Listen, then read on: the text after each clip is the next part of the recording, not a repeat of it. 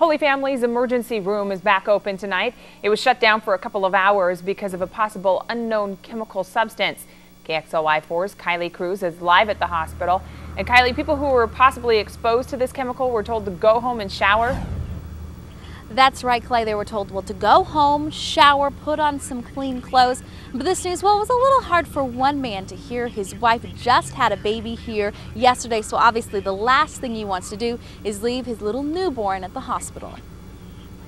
This is something you just don't expect. The scene earlier today at Holy Family Hospital was one John Levesque never could have imagined. My wife had just had a baby yesterday, 36 hours of labor. It's been a long couple of days for us. Little Kylee came into the world yesterday, and just a day later, all of this unfolded. I come out of the elevator, and I immediately had a cough. And John wasn't alone.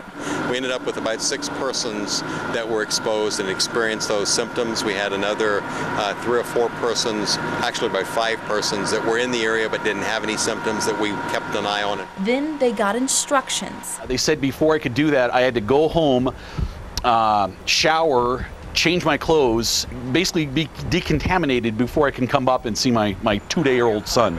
The ER shut down just after 5:15 after someone reported a chemical substance dispersed in the entryway.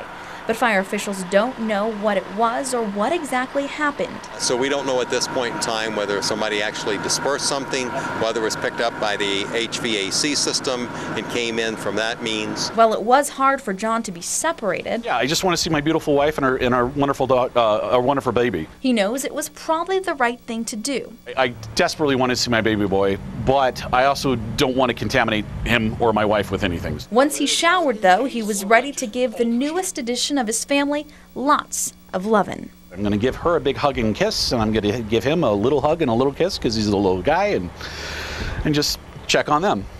I mean, it's been too long since I've been apart from them. Fire officials say as of now they have no visual confirmation of a chemical substance.